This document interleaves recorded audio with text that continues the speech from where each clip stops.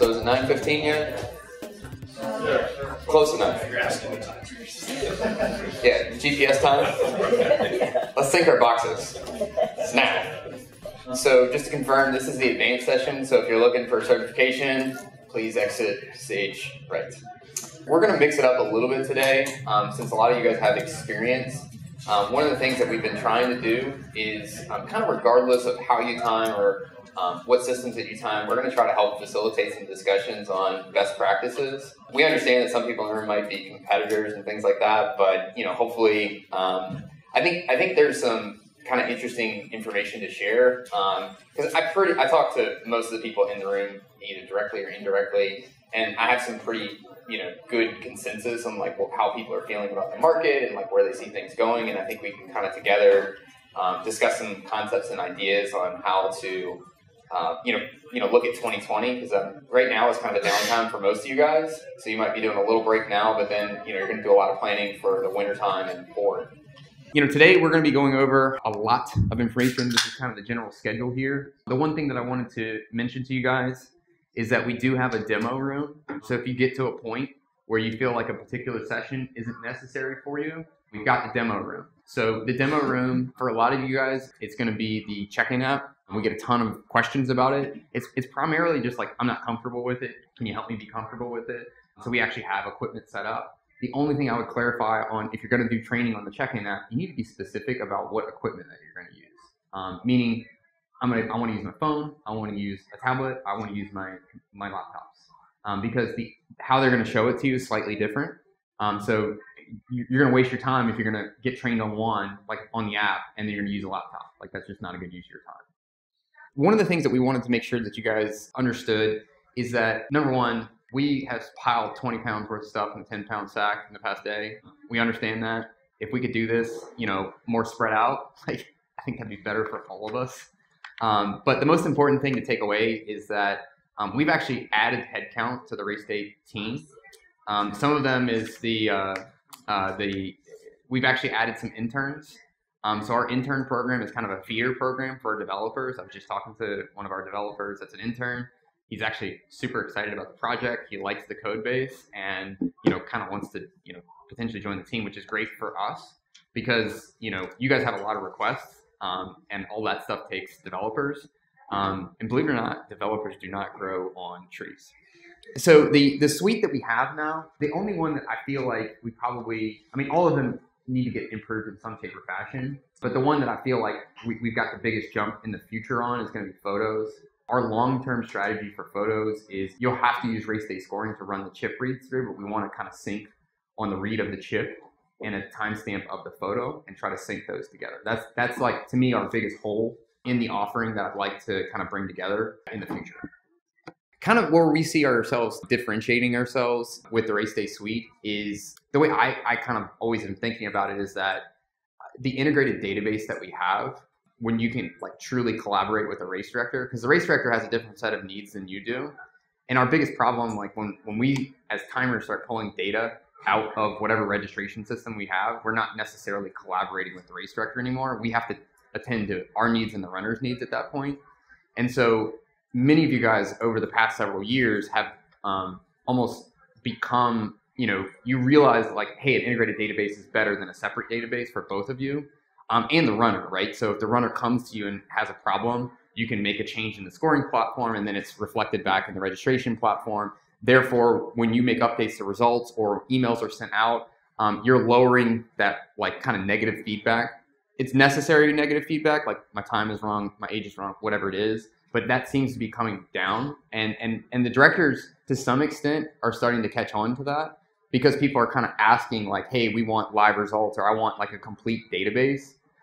We still have a long ways to go. Some people still aren't getting it, but I think a lot of you guys are getting it, which is the most important thing to us because some people are just going to take a really long time to change and it is what it is. So this is the RaceDay scoring team here. The kind of addition here, see that guy? Oh, look at him. I didn't change my shirt. You're not supposed to admit that. You're supposed to say you have two shirts. I have two shirts.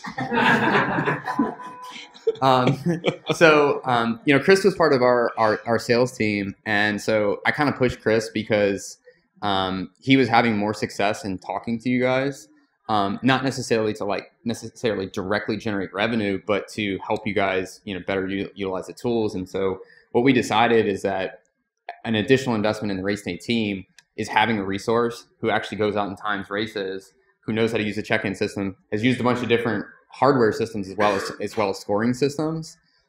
Instead of people like Matt Sinclair and I who are fake timers, we kind of know what we're doing, but half the time we really don't, and we just tell you what we do know. And so that kind of got out of hand, where we were like, yeah, just click on that, Click that button. Yeah. And so Crisp is now kind of taken on a lot of the trainings. And as you guys know, training sessions and timing aren't necessarily 10 minutes. If you're really going to deep dive on something, it takes an hour, hour and a half, sometimes 2 hours. But those training sessions typically generate dividends for both of you guys. One, for us, there's probably going to be less ongoing support on that particular training topic. And then two, for you, you feel a lot more confident in actually talking to your directors about what we have to offer. And I'll roll back to the check-in app. That seems to be the point where once someone gets comfortable with that, they feel like, hey, I can roll that out to my customers. So Matt Avery is going to be digging into these things in more detail later. So we have a bunch of kind of really interesting progress, kind of marks on the roadmap. If you guys aren't, you may want to, you can sign up for the RaceDay scoring blog, and you'll actually get updates. That's how I get them now. We do send that timer newsletter out now. So that may be more your preference, but if you want to be more real time on it, if you sign up for the blog when we put a release out, it includes the release notes of what's been updated, and what bugs have been fixed. So if there's some of you guys that are really good about catching a bug and then submitting it back up to us, and generally are able to catch those very quickly. So to highlight, probably your favorite thing on here is the adding direct to printer report option. So there's some additional stuff that will come with that, but we did get that working. So there's some people that'll be very happy about that. For some people, that's actually been preventing them from, hey, I've got some fun run that I want to, do the full thing with, but they weren't able to print results and put them out. So that was a problem. Year to date with RaceJoy, which you've had a lot of success with this year, and the way I see it is this is very much a transition year for us, but the transition's starting to head in the direction we want. So there's a confluence of situations that are leading from us to be not the provider per se of RaceJoy to you guys becoming the providers of RaceJoy. The number one thing, as we talked about a little bit yesterday, is sales tax. Sales tax basically completely eliminates our ability to generate incremental revenue off of RaceJoy, because we'd have to file and submit sales tax in every single state that you guys set up a processing fee add-on for RaceJoy, and we just don't want to do it. It's reporting and it's just a nightmare. So in the past month, I've had multiple timers who have won business, not exclusively. Obviously, your services are what they pay for and what they buy, but RaceJoy has become kind of that sweetener to kick someone over their side. So and we'll talk a little bit more about how to position that later. But basically, for us, when a race comes to us and wants RaceJoy, what we're doing now is saying we're not really offering it. I'm basically saying no. And if you want it, you have to work with a certified timer. So that will start to happen more and more, is they'll say, well, my timer's not, they'll ask if they're certified or not. We can look up yes or no. If it's no and they really want it, we have to then, say, here's the list of timers that are our timer search that we came out with. You need to search for a timer in your area that's actually certified if you want that particular service. Because we're basically not selling it anymore. I've had people who say, well, I'll pay $3,000. I'm it's just not, I just don't want to do it, because it's becoming too much of a pain for us. So in terms of any strategy or overviews or things like that, is there any particular questions that you guys have about the team or the direction that the product's heading? And I know a lot of you guys are kind of, just playing right now, but if there's anybody that's heavily using it, is there any particular questions or concerns? Aggregate teams. What's that? Aggregate teams. That's one of the things that's preventing me from using it more. Yeah, so we do have some team coding in, specifically around relay teams. I think aggregate teams is going to be this fall. We can intentionally kick the can on cross country to not open that box for this season, because we just knew we weren't going to be able to get it done in time. So we could have got it done by September, but what good is it getting done by September? If you need to test it in June and July before you would ever want, because depending on the season, cross country starts basically in August. for early season. And it's just like, I personally wouldn't even want to put it out where you guys are having to like, oh yeah, I'm going to learn that in October. Great. Yeah. Skip that. Chris is going to join in now. This is where it's going to get a little bit more interactive. So we're going to kind of talk about like some strategy. So individually, I have these conversations with you guys about strategic planning for your business, because again, like the way I kind of explained it is I see the forest and you guys have to deal with the tree or the leaf, and so I can kind of help you guys pull back a little bit on, what seems to be working. Yeah. Do you know where you're going to add in a wave offset? Because that's really big for the chat one for you. That's what Chris, do you know I don't. That's Matt Avery's going to go over that. So this afternoon, Matt Avery is actually going to, that product overview, Matt Avery is going to drill into each one of those items and do a demo. Okay. So that would definitely, like, if I would forget that question, but like if you want to write that one down specifically, he can go over that with you. All right. Yep. All right. So I think it's on. Yep. So like Brian said, we're going into thinking strategically. You guys already know who we are. So just kind of to follow up on what Brian said in regards to your scope of service as a timer.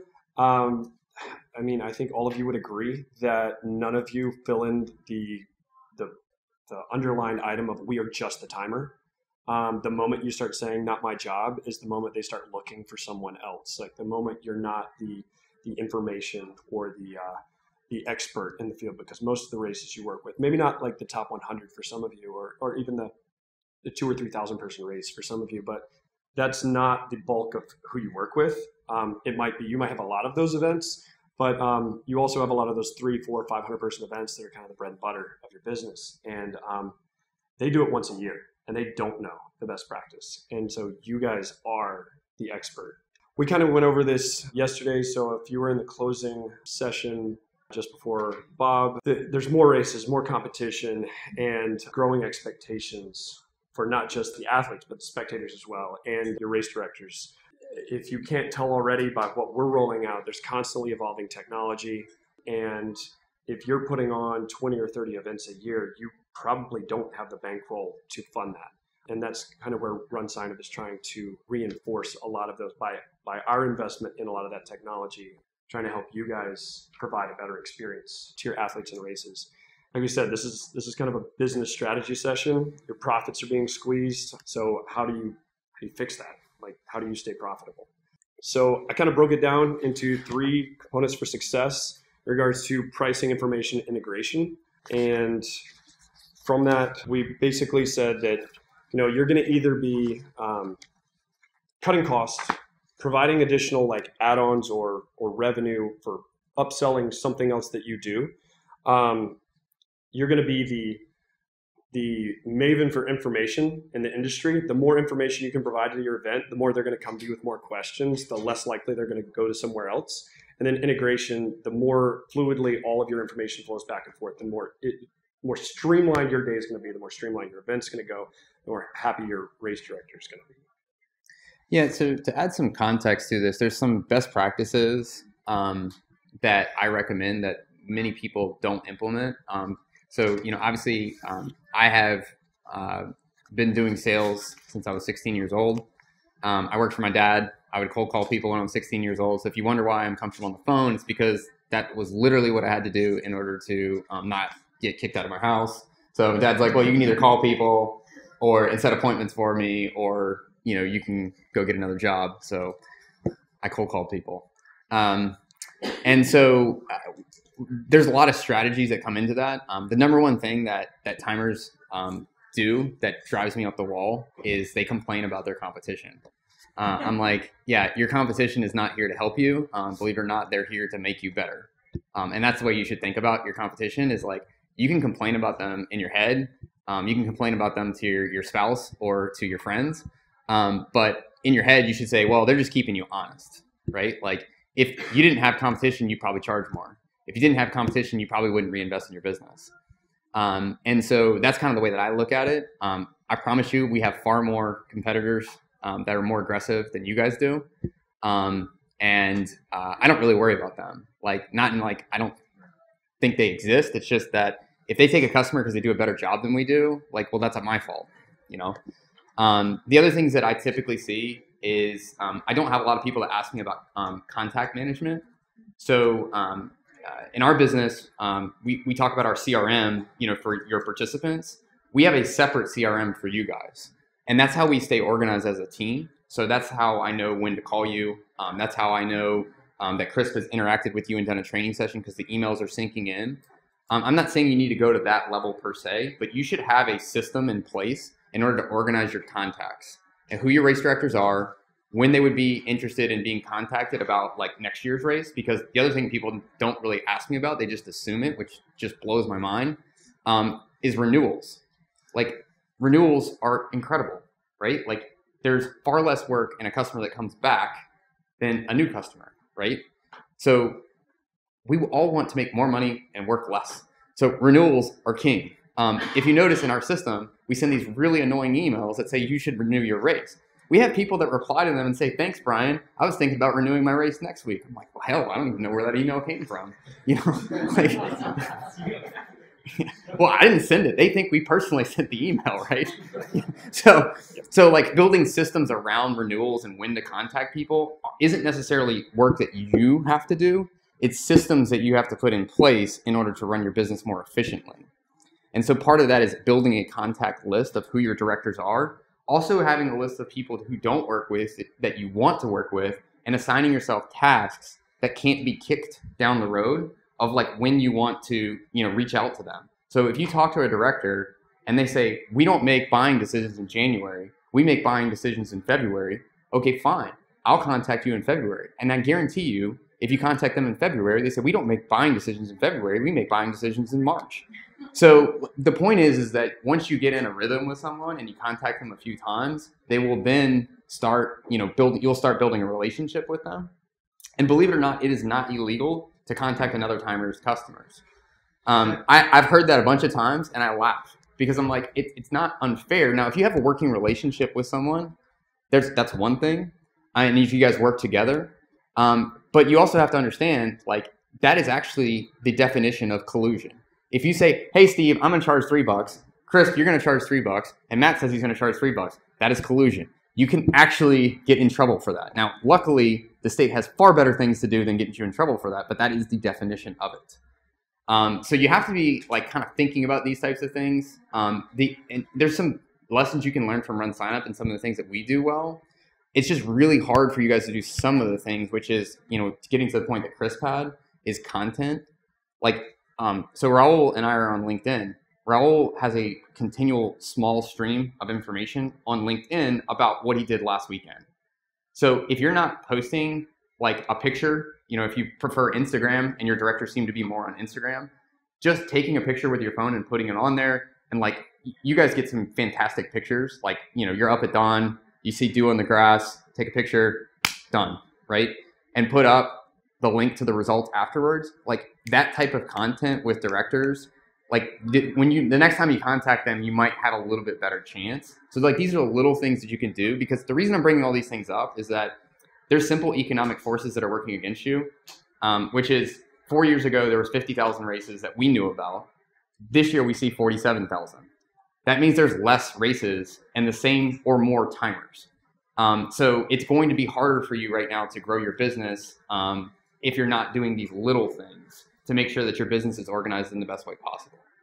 And if you have questions like stuff like about that, like this is my expertise. Like this is what I do for a living, is organizing sales and marketing teams to try to put ourselves in the best light.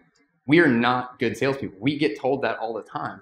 And I'm like, okay, fine, right? Like I've been told many times that Race Roster is better at selling than we are. And I'm like, great.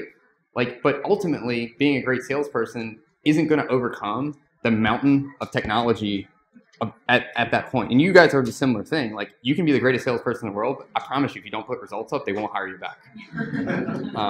So again, we went over the suite of tools here. So I want to talk to you guys a little bit about pricing, because this has started to change in the past, like literally in the past month, something happened 3 times that had never happened before. So this is again going back to the economic forces of a declining market, which is I had a 5,000 person turkey trot that moved forward with RunSignup in February. Now, guess what? They didn't set up their race till June 20th. No big deal, right? It's not till Thanksgiving. But in the time that from they went and signed up, which they were super happy about, now they're even happier because of like the Facebook fundraising stuff, and they want to do some fundraising because it's for a like a greenway type thing. And so in that time in between, 3 timers, because they put their contract out for timing, bid on their race. Yeah, great, right? 3 timers seems logical. In that time, all 3 of those timers use RunSignup. All 3 of them are currently partners. All 3 of them gave them different pricing proposals, and 2 of them offered the commission back to the race, and 1 didn't.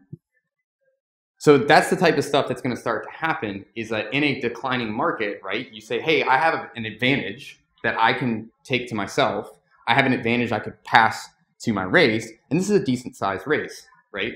And so what I want to educate you guys on is that just because you have this income stream that comes from RunSignup, which we are perfectly happy to give to you, and we think that you deserve it, as the races get bigger, there's a pinch, right? You guys want the money, the race wants the money, and somehow you guys want RunSignup to take out of our pocket.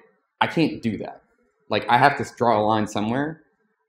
Everybody in our industry basically charges more than us. I can't pay you guys and them. So there has to be an open and transparent discussion about how that works. So you can explain to them like, hey, if you take this, I'm not here to answer your questions about race setup.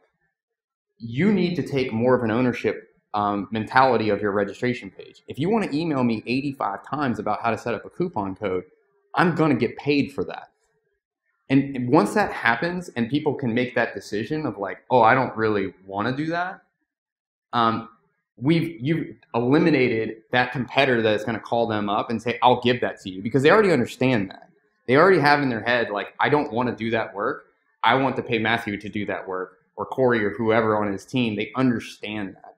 And so this is going to happen more and more and more, because as we pick up more market share and we get more partners, and those races that get to that kind of weird, awkward size where they're like kind of big enough to be a partner on their own because they could qualify for a discount, but they really shouldn't get it because they're not like capable of like really being what we want from a partner, which is, you know, mostly self-serve, but you guys can work with like kind of our higher level support when like true issues come in. That's what we're looking for from a partner, right? They're kind of in between there. And so you guys need to be thinking about how can you position this, because it's going to, like, you're going to get burned at some point. And since we have a group of people that understand this, I want you to know, like, I think this is going to be worse 6 months from now. So is there any questions or thoughts on that? Yeah. Is it something that you maybe considered to do training for race directors on how to set up their own registrations, like teach them how to use RunSignup, like RunSignup certified? We've had a couple of people ask us about that. Oh, yeah, sorry. So we had the question was about, have we thought about like a RunSignup certification? I had somebody ask me about it independently of what you said yesterday.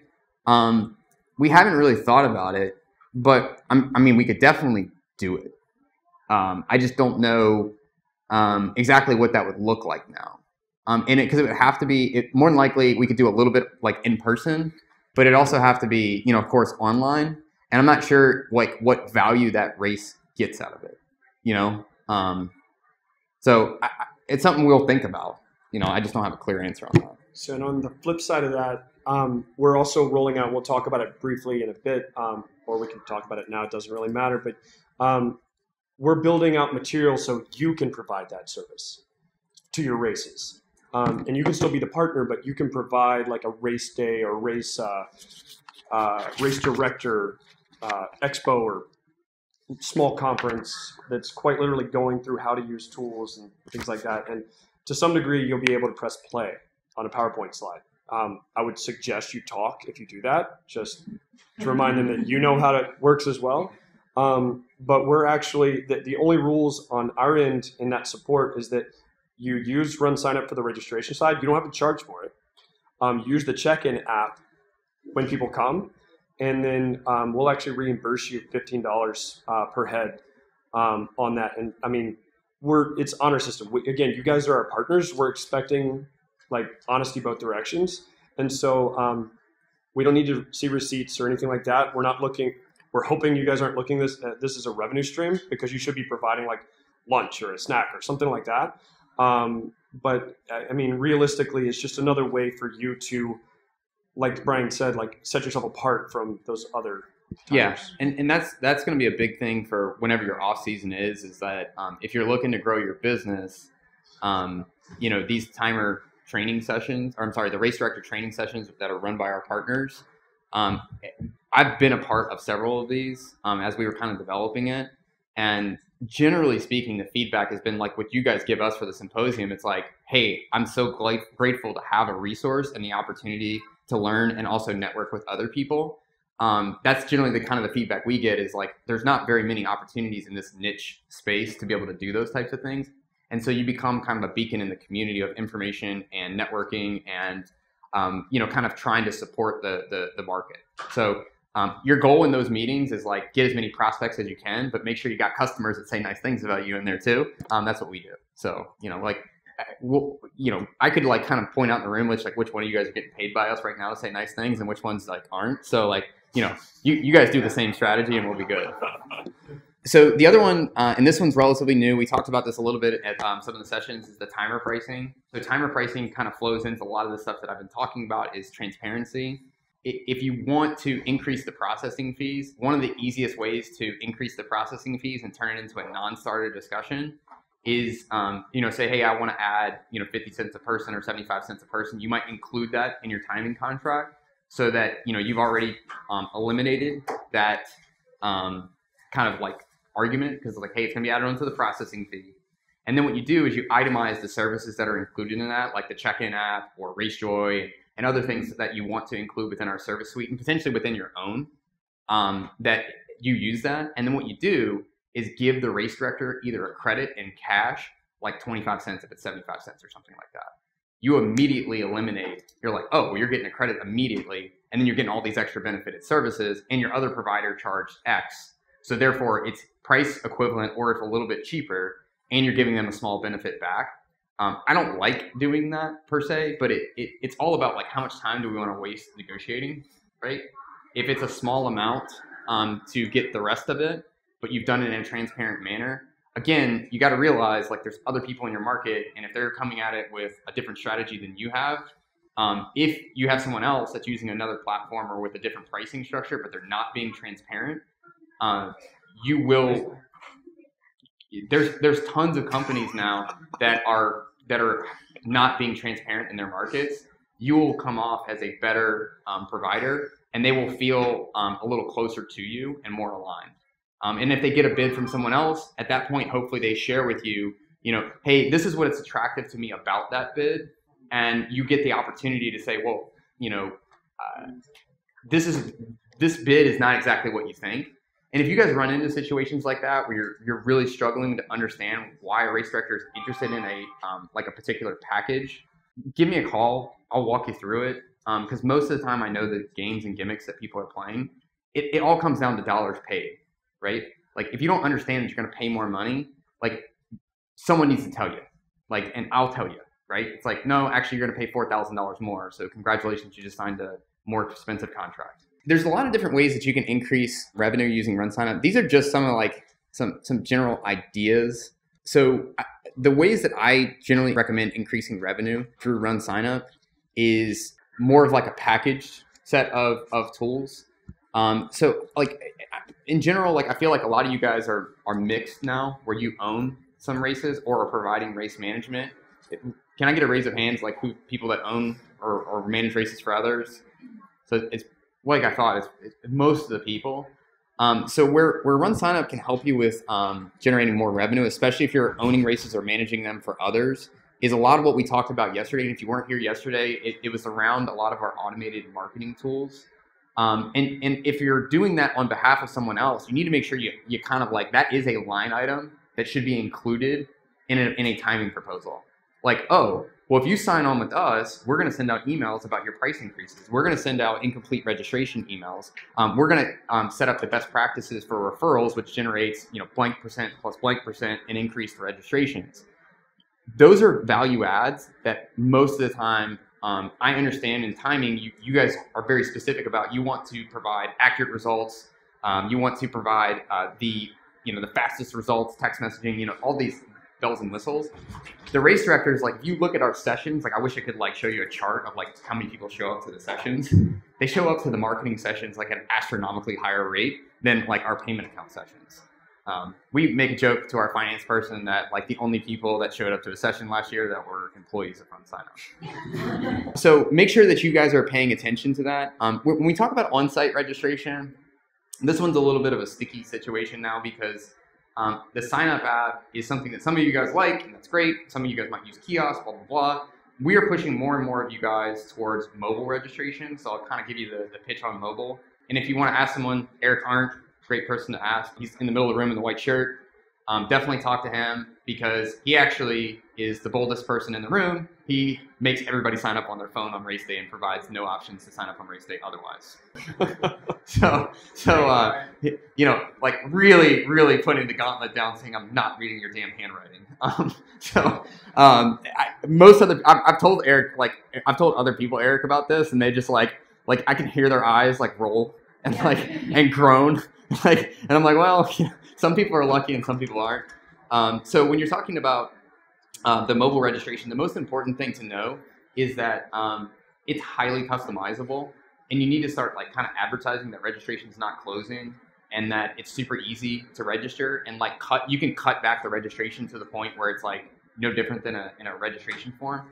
Now the ancillary benefits of this stuff are so high that people don't realize. So like if you're a director of a race and you think back however many years before you maybe changed into like more of like putting all your data into RunSignup, like how much data have you lost over the years of people that you could have marketed another race to, or that race again next year? You know, like say, hey, like you're an on-site registrant, you're in my database now. I can tell you about these other races that I have, or you know, would you sign up again this year? That value of that data, along with the information in our CRM, you can start kind of seeing trends and be a more intelligent marketer. But if the data never makes it into the platform, there's absolutely nothing you or the director could possibly do. So I talked about this a little bit earlier. And again, sales tax kind of really, it just kind of killed it for us as like, you guys are our distributors. So just to be very clear now, if a race comes to us, the first thing we're going to do is see if we can get them to partner with one of you. If you're the existing timer, it's extremely easy then, because we can then say, hey, Raul is your timer. He's a certified timer. Therefore, you can have a discussion with him about your policy on RaceJoy. So we do not quote pricing and we do not quote your policy on it. To give you some context, I think you can charge for RaceJoy. Many times people will bundle that. And like when we were talking about timer fees, like the 50 cents or 75-cent add-on, that is typically bundled into that as a line item of bundled packages. How you want to approach that, that's completely up to you. And the one thing that we did get clarification on, and I really hope to God this doesn't change, is that timer fees are not taxable. So it's considered a service right now. So there shouldn't be any impact on you guys on that at least for this week. You know, we'll see what happens next week. But we really pushed on that one. That's actually why we pulled it out, because software itself, if we sell an app, is taxable. So that was what killed it for us. So in terms of information, we've actually talked about several of these. You guys know and appreciate. I've gotten a lot of great feedback that you guys really appreciate us trying to understand the sales tax as best we can. We're going to put a bunch of blogs out. So one of the ways that you can be a resource for your race directors is, you know, take the blog that you think is the most kind of overarching and maybe the least detail oriented, share that with your directors, right? Be the resource in your community of saying like, look, in Wisconsin, here's your responsibility for sales tax. Here's a supporting blog through a provider. You know, please know that, you know, RaceDay Events is on top of this, or blah, blah, blah. Timing company is on top of this. And we want you to understand we are helping you get in compliance with this. If you have questions, of course, reach out to the team. That's super important.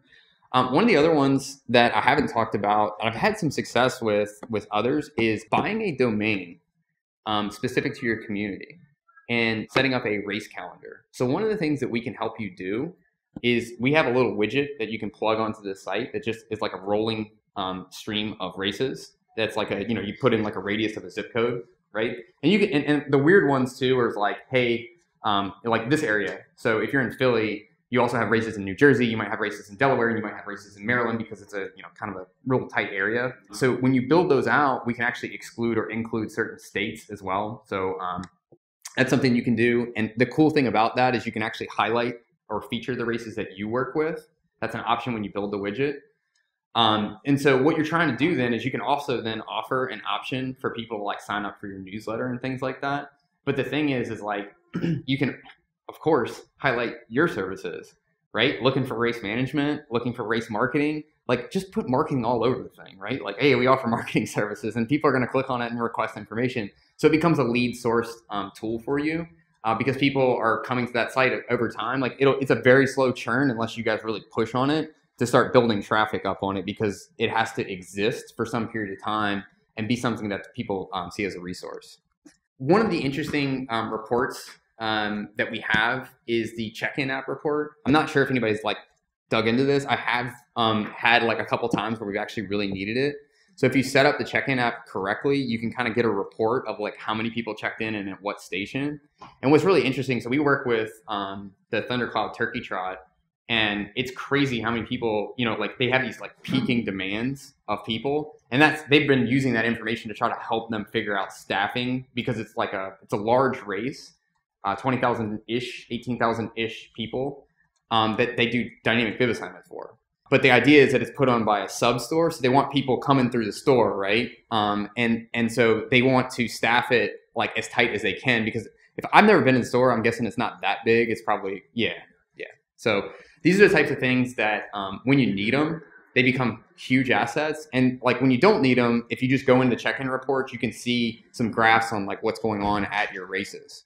Giveaway reports, I would say most of the people in this room are pretty familiar with that, because most of you guys either are apparel providers or have very close relationships with apparel providers, because t-shirts are such a pain. So you understand probably how to use that. The referral reports, this is something that ideally, in the ideal world, what I would love for race directors to be able to do is get a report either from RunSignup and or their partner that was like, hey, here's your t-shirt report, here's your registration report, here's like your marketing report. Like, if we imagine we were all like CEOs of giant companies and we didn't have to like actually answer emails and people just brought us reports that said like neat stuff, that would be like in an ideal world. I think for large customers, and you guys get to define what your large customers are, I think it is important to take a little bit of time and maybe just grab a couple of screenshots or download the reports as well. And like when you send that follow-up email asking them for any feedback of like what went well or what didn't go well, including those reports is just like that little drip of marketing that you're doing for your company next year. And you might be able to also ask for the commitment for next year, saying, hey, what's your date for 2020 or what's your date for 2021? So using these reports as little sales tools, marketing tools is a good idea. And not even on the sales, like not even on the after side, like it gives you something to communicate with them about periodically. So like you start talking about your referral ROI, like it reminds them that you've set something up for them and it is actively making them money, or is actively saving them money, or is like you've got these numbers at your disposal. And most race directors do not know how to go in and run those reports. Whereas once you guys, if you don't already know how to, talk to an AM, and it's super simple to do.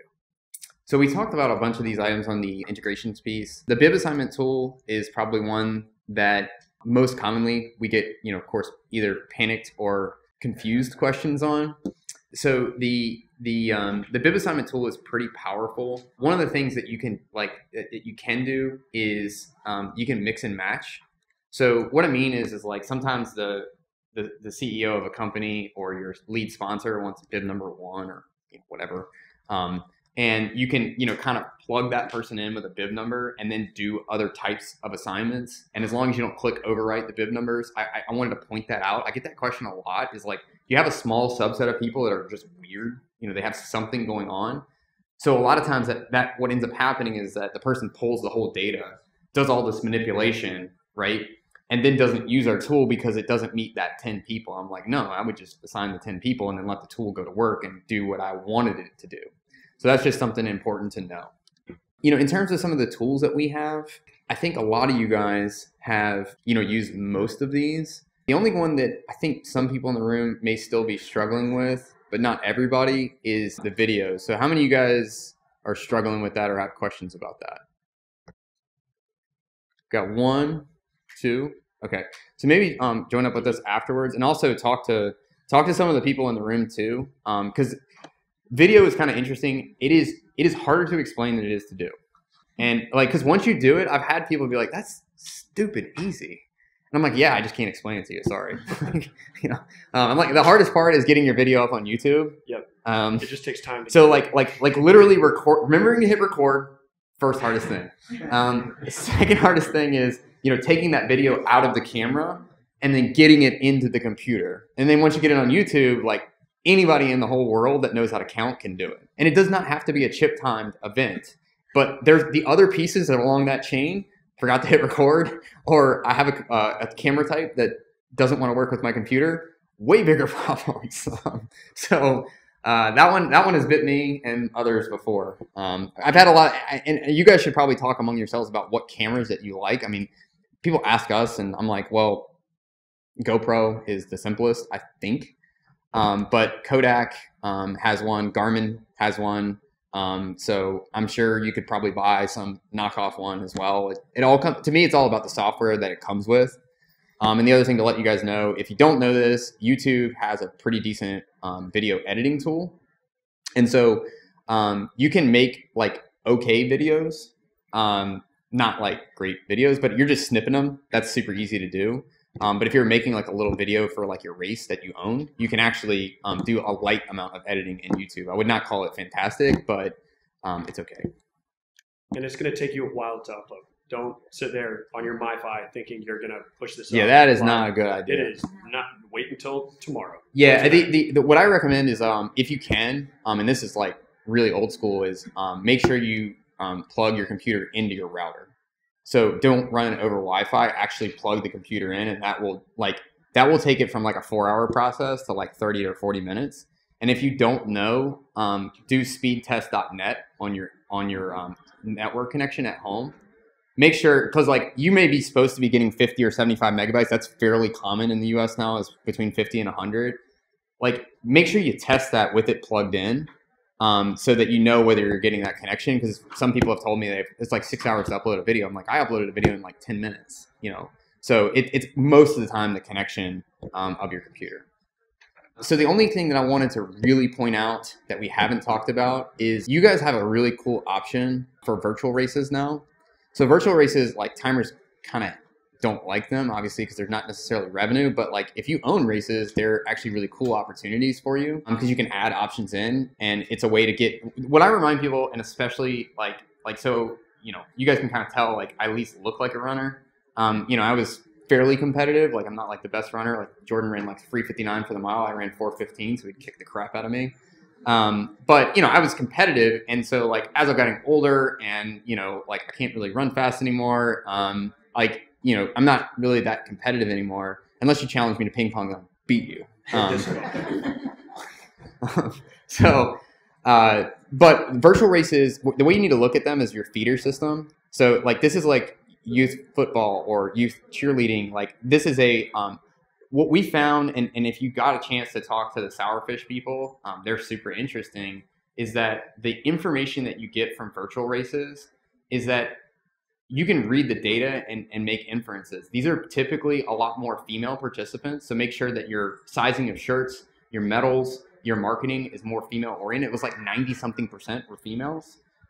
They're also people who likely have not done a race before. So if you're thinking about this, and in triathlons, they think about this a lot because the numbers in triathlons are struggling right now. Like if your relay numbers are good, likely in the future, your race will still be healthy. If your relay numbers suck, I can guarantee you, your numbers are going to start going down. So it's the same thing with like, if you have virtual races or your races are putting on virtual races and they're doing well, that is a good indicator that you should be able to then, with the correct marketing message, which would be very different to a virtual race participant that I want to convert into a local race participant. They think that they're not good enough to do your race. That is the thing that you guys need to realize, and your marketing needs to reflect that. So what we built into the virtual race system, and I'm not sure how much, like if I was someone that was afraid of doing a race that I'd want to engage in it, is you can sign up to get a text or email after the virtual race kind of concludes, and you could submit your result. We have light amounts of validation. Like you can say, hey, we don't want to take times less than 15 minutes for a 5K and more than 2 hours for a 5K. So it can do a little bit, so someone can't put in a time of 1 second, and then it automatically pre-populates a results page as soon as they submit it. But the most important thing for you guys to realize is like, don't poo-poo virtual races. They sound like they're hurting your business. They're actually quite opposite, because these are assets to your database then. So, and make sure in your head you're positioning that to races that come to do that with you, because I think that will be good for you in the long term. And the finisher certificate side of that is actually a pretty powerful thing, because like Matt Every said at the end of yesterday, in regards to every race that you put on, someone at that race is their first race, and it's a really, really big deal to them. So it's very important every race. This, for those virtual events, is a lot of times, like Brian said, they're gateway in. So if you make them feel special, and they have, I mean, a lot of these people that you might not realize, they're printing out result certificates, like finisher certificates. They matter to people. The finisher medals matter to people. So it's one really easy way to engage those folks. So I'm going to wrap this up, and then we're going to do the timer panel, which is going to be kind of a way for us to kind of dig in a little bit more. How many of you guys got the pitch yesterday on GiveSignup? Like most of the room. So the most important thing for you guys to know about GiveSignup. So I know that you know, I've talked about, like, you know, challenging market conditions and things like that, and that's just being honest, right? But GiveSignup is the opportunity for you to grow your business. It may not make sense for you. If it doesn't make sense for you, that's okay. Like, we totally get that. The most important thing for you to know is that our partner program extends to GiveSignup. So you have the opportunity to go into your community, or the race directors that you work with, which are likely nonprofits, because it's 90% nonprofits that we work with. It's probably about the same for you. And you can talk to them about events and talk to them about, you know, hey, could I, you know, help you? Because the other thing that's a really huge selling asset is that we built the race websites where you can map the domain. You can do the same thing with a ticket event now. So they can have their own little website, because a lot of them don't have a website. They just have a page within their existing nonprofit page. So this is a huge opportunity for you guys to build, like, the way we look at it is like we're adding another like piece to our stool so that we can, you know, kind of build our business out to be more stable. We're also going to be able to solve the biggest, like, flaw in our system that I see, which is like a more deep reporting and CRM system. So there's going to be a lot of benefits that come from you guys. And at a very high level, the way that I see it is you go talk to people, see what kind of feedback you get. And the way you want to pitch this is like as an event management company. You own computers, tablets, tents, chairs, tables, all sorts of different equipment. If you're putting on an event of almost any kind, you need that kind of equipment. So you can engage with them about, like, what kind of equipment or staff they might need. You may not want to do that, but, like, think of it that way. Because again, if, let's say Mike Melton and I are going to bid on each other down to the point where it's $1.50 a runner in time of race, whereas Chris could call up a nonprofit. And I've had conversations with people that have multi-thousand person ticket events. They'll move just because they like Chris and like what they were doing with him. So now Mike and I have beat each other up down to $1.40. We don't have any fun. We don't make any money. Chris gets $3,000 and goes home. So we do think we're going to make some minor changes to the partner program, in that we will have like a certification for GiveSignup. And that is to your benefit as well, because right now you guys are going to be bringing the leads. Very soon I'm going to be giving you the leads, because what's going to happen is that as we get more out there and people get aware of us, they're going to ask for a demo. They're going to ask for a face-to-face meeting.